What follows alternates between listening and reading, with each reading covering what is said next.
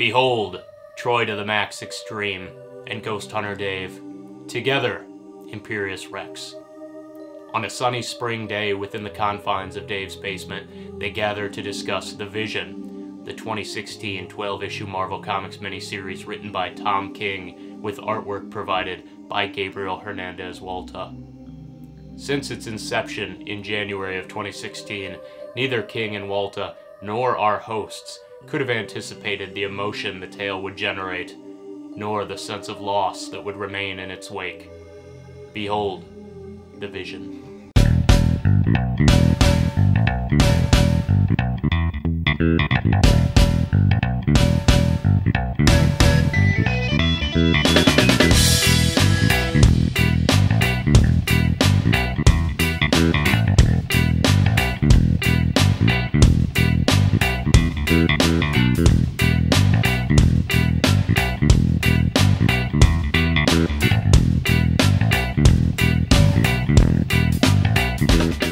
Dave. Yes, Troy.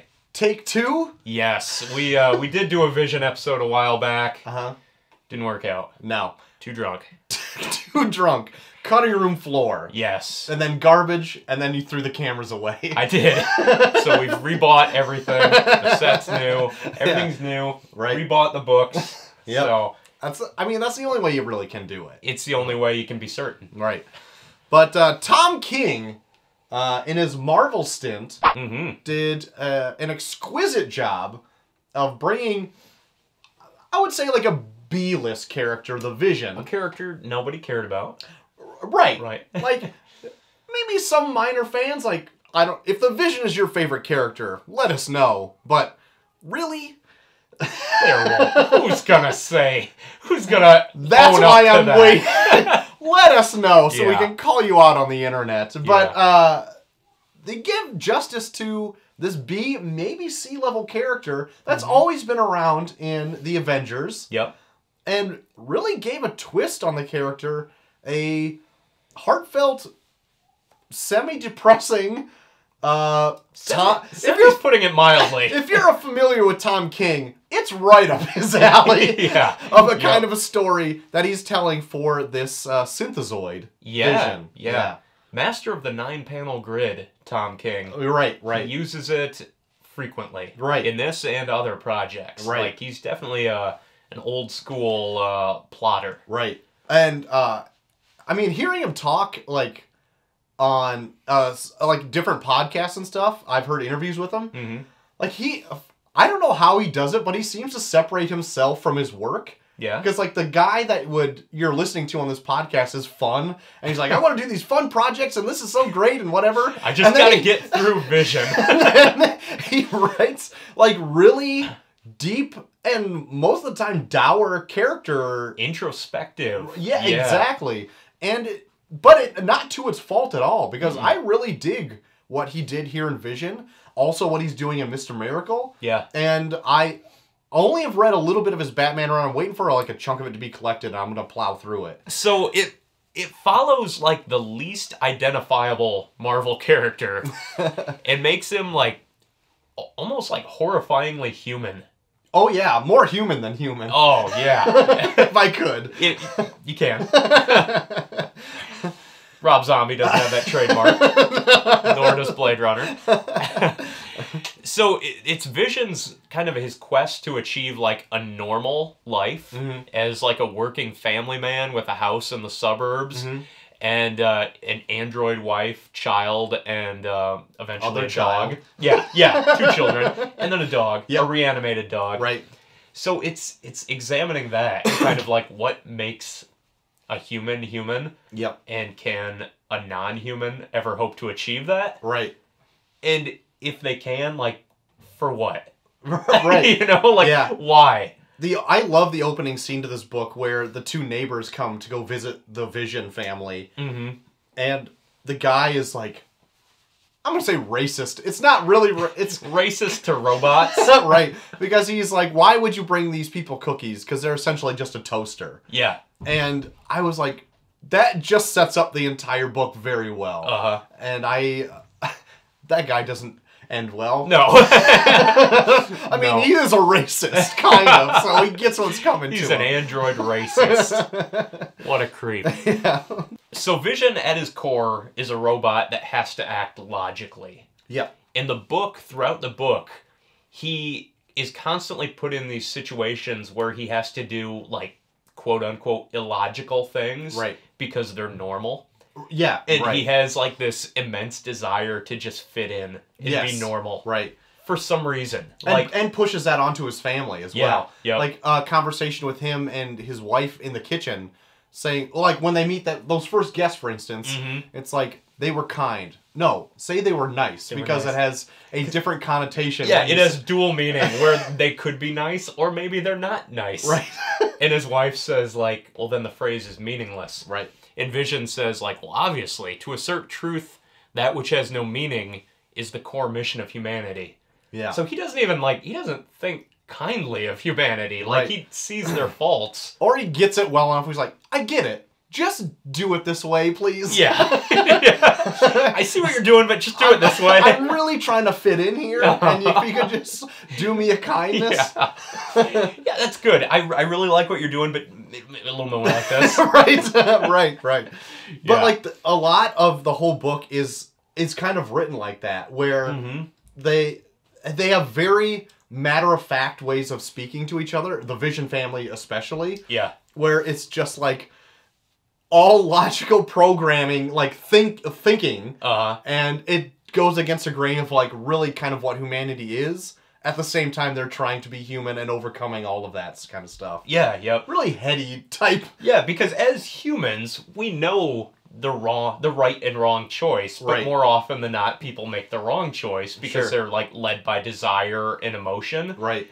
But Vision and his family are devoid of emotion, but still understand that humans do this, though. So we should do that. You know? Right. Like, we should intentionally make the wrong choice because that's what they do. More often than not. Yeah. It's very interesting. Very interesting. And you would never think, like, a book where the 4 main characters are robots and speak in very robotic talk and have robotic mannerisms would be... you'd be able to identify with. Yeah, right. But you totally are. It's exactly. The Visions are very much like this facsimile for, you know, an adult who feels like they have to fit in and get a job and have a wife and kids and live in the suburbs because that's what you're supposed to do. Yeah, You know? Right. While also saving the world 37 times, as he says many times. Yes, yeah. And I like that at one point he goes through all of them. Yeah, Ultron again. Thanos. Ultron again. This one. Ultron again. Ultron again. Yeah. You know. So essentially Vision is an android created by Ultron to destroy the Avengers. Right. And he went against his programming and became a member of the Avengers. Yeah. Valued member, 37-time world saver. And he just... got an itch, I guess, to create a family. Right. Like, that all happens prior to this. I don't even know if it happens in a book, or if this is the first instance of it. Right. But he just has a family. Yeah. The only reason I could see him trying to go about it is, historically and famously, he has a relationship with the Scarlet Witch, which plays heavily in this book at many points. Yeah. And... I assume that because of that kind of failed relationship, he tries to build something that is controllable and not dealt on chaos magic. Yeah, yeah. And wants to get into something more normalized and maybe something under, I don't know, under his control maybe isn't the right phrase to use, but... something he can, like, figure out. But normal. Like, suburb, 2.5 children. Yeah. Like, all that kind of stuff. Yeah. There's another amazing moment in it where he's in bed with the Scarlet Witch in a flashback. And he tells her this joke that Wasp told him. And it's like, I think it's like one toaster said to the other toaster, blah, blah, blah. And the second toaster said, like, you can talk? And... classic. Yeah, classic toaster jokes. And, like, they start to chuckle, and then they both burst out laughing, because it's so ridiculous that an android is telling this joke. Right. And, like, he had this connection to Scarlet Witch then. Uh-huh. And then they go through this turmoil, and she leaves him, and then he creates Virginia, and he tells her the joke, and they both just, like, sit in bed motionless. It's like, this is where I'm at now. This is... Joke accepted. Yes. Initiating laughter protocol. So what kind of kickstarts the story is while Vision is off at work... Avengering. Yeah. Their house is under attack by the Grim Reaper. Yeah. Who's the brother of Simon Williams. Right. Who is the... Like, it's a whole thing. The model of Vision, I guess. Yeah, the brain patterns that Ultron used to create the Vision. Okay. Like, his whole thing is just as complicated as anything else. Yeah, and they don't go too deep into it. Just that Grim Reaper, like, has a beef with them. Right. And he's calling them, like, non-people and all that. Yeah. So he's attacking and injures the kids, and the wife acts out and kills him. Yes. Kills the Grim Reaper, even though that's against her programming to kill. Yeah. And she covers it up by burying him in the backyard. And by... lying to her husband. Yeah, yep. And someone catches her in the act. Someone records her covering up the evidence. Yep. And then he's trying to kind of blackmail her. Right. To get her and her family just to get out of there. Right. Because the whole neighborhood has, like, this android phobia. Where they're like, you're not normal. You know, you ain't human. Get out of here. Yeah. That relationship between that...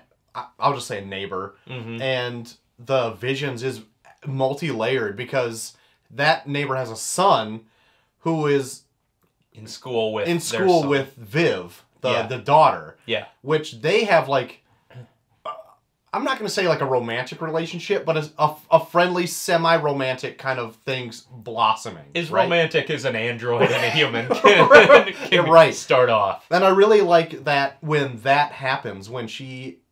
has a conversation with that boy, that Tom King I say like he narrates the book, that it says like she replays this over and over in her mind because it's the happiest moment of her life or whatever like that. And that is sprinkled throughout this book that I really enjoy. Yeah. I love the detached, like, omniscient narrator of this. It reminds me of there's a movie called Little Children. Very good movie, but it has, like, this sweeping narrator voice. And they're never identified. It's just, like, the voice of God. And that's, like, what this is. And I'm sure there's other movies like that, too, where it's just, like, this unnamed narrator is telling the story.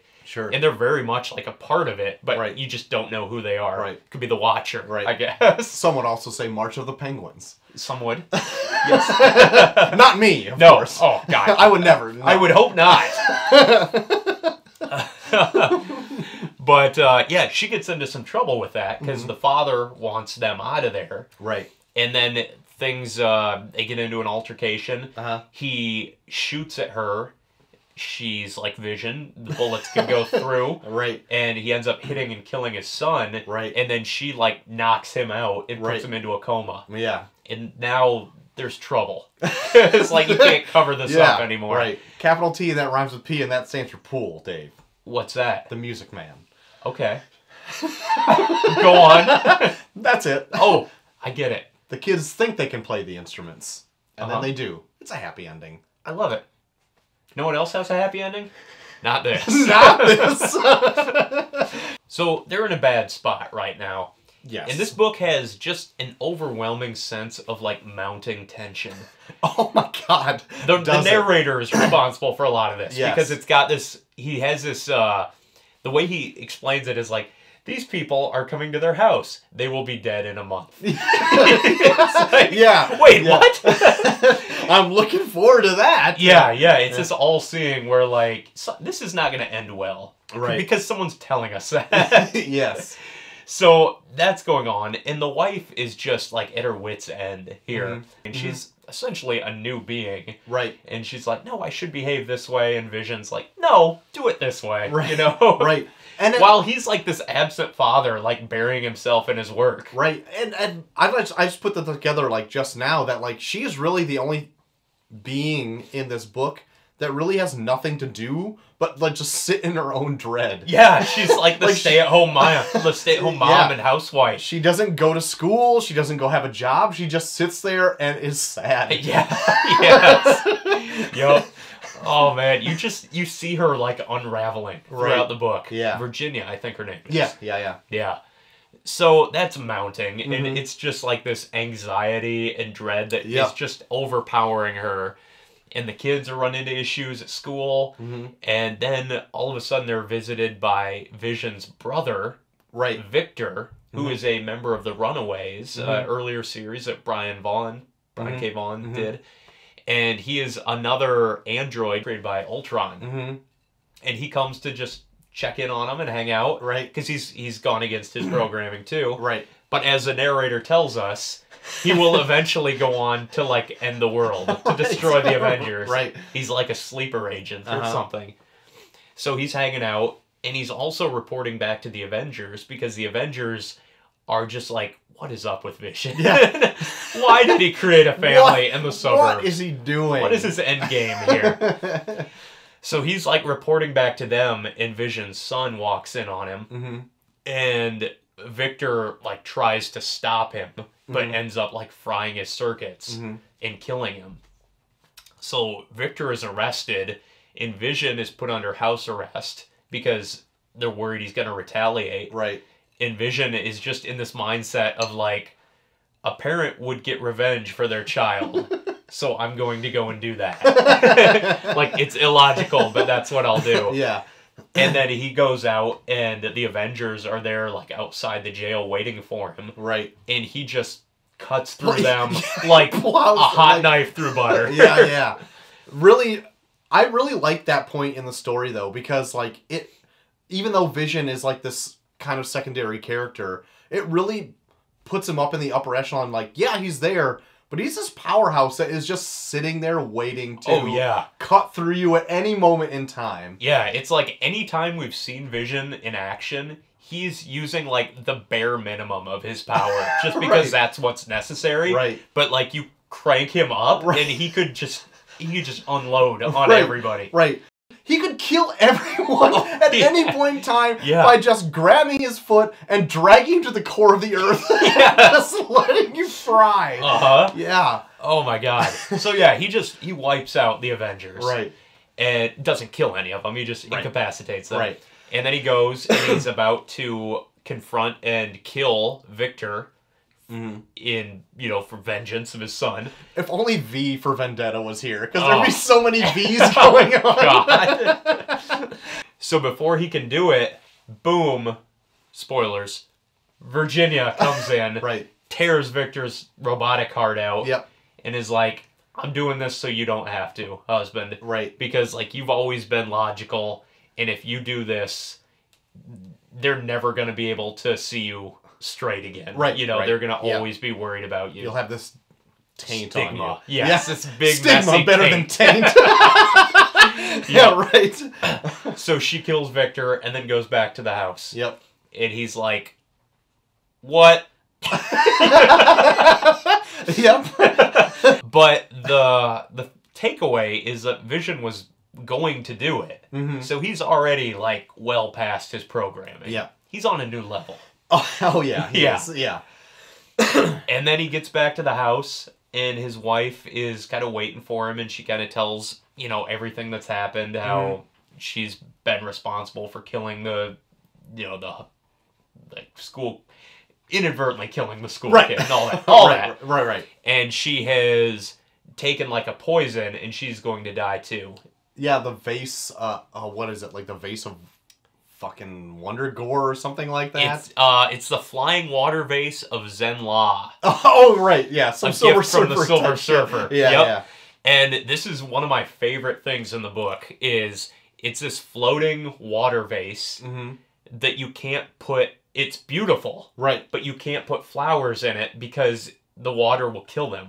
Right. And there's I think a narrator moment in there where he says, the mystery is not why they are empty, the vase. Right.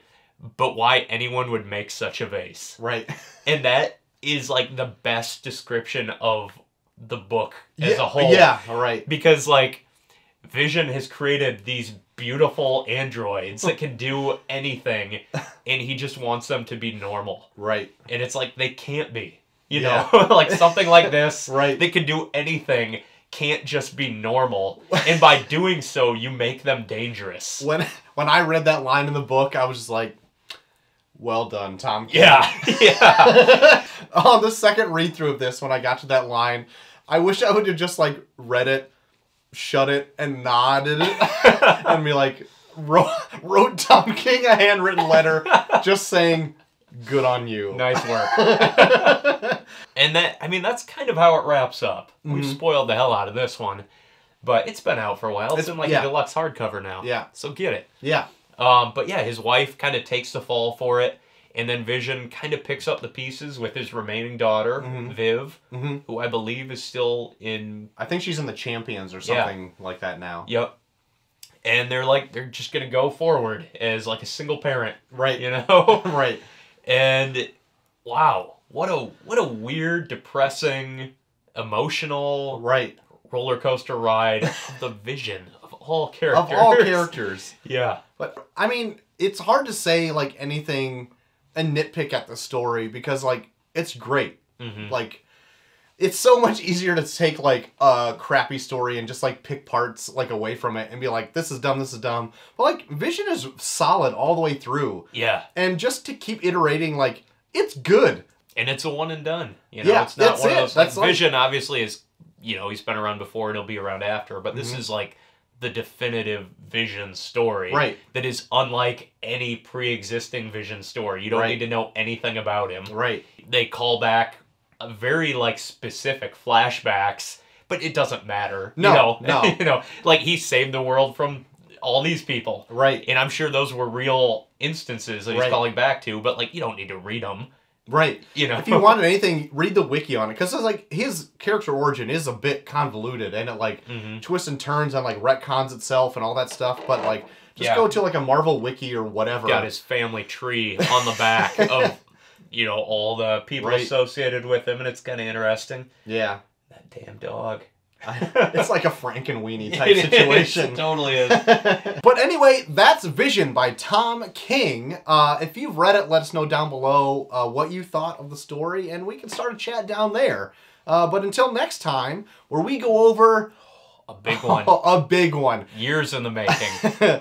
10 years for the Marvel Cinematic Universe. We're going over Jim Starlin's Infinity Gauntlet. Oh, man. For our next episode. So read up. Get prepped for Infinity War, and we'll be back next week. But or not next week, but next show, rather. Could be next week. Sure. See how much we'll drop time them whenever we want. But until next time, I've been Short of the Max Extreme. And I've been Ghost Hunter Dave. Together we've been Imperius Rex, and we'll see you next time.